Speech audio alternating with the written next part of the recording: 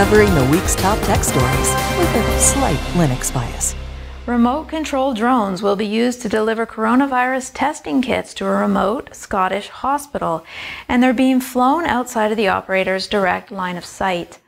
Backed by the local NHS trust, drone firm Skyports will fly drones between the Isle of Mull and Oban, the closest town on the Scottish mainland.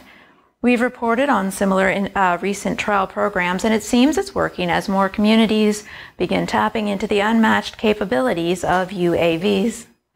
Skyport's chief exec Duncan Walker speaks about their recent trial in the Scottish area of Argyll and Bute, saying it provides an important short-term response to the current pandemic and lays the foundations from which to grow a permanent drone delivery operation across a network of healthcare facilities around the country.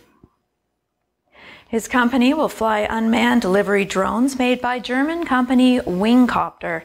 The craft will fly the 17 kilometers between Lorne and Isles Hospital in Oban and Iona Community Hospital in Craignier. While 17 kilometers doesn't sound like a long distance as the crow flies, it's a lengthy, arduous journey by road and ferry. By contrast, Skyport says it will take just 15 minutes by drone.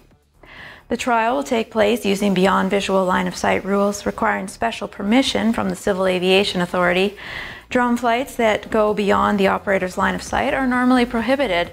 However, the main perceived benefit of aviation drones cannot be realized until the tech is proven safe enough to be flown without a watchful human nearby in case of collisions. The trial will take place over the next 2 weeks, completing in the first week of June.